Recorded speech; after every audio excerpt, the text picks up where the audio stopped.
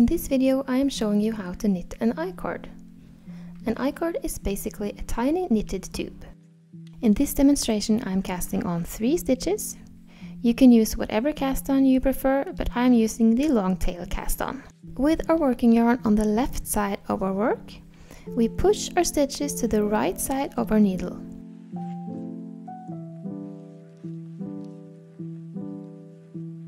And then we knit the stitches.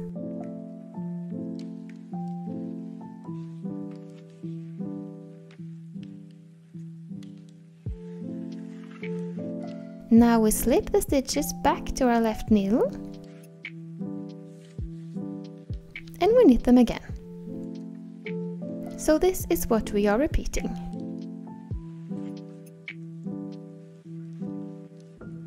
Slip the stitches back to our left needle and we knit them again.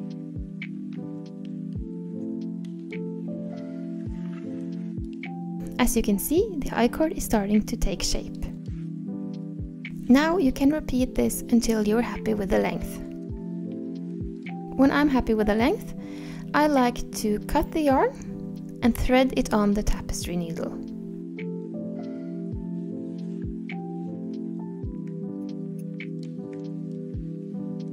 Then I slip the stitches over to the tapestry needle and then I tighten.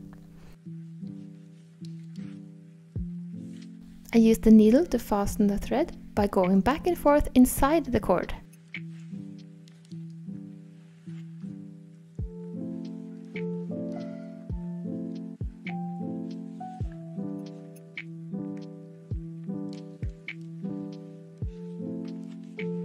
Then I cut my little yarn tail and pull slightly in the I-cord so the tail is hidden inside the I-cord and is no longer visible from the outside.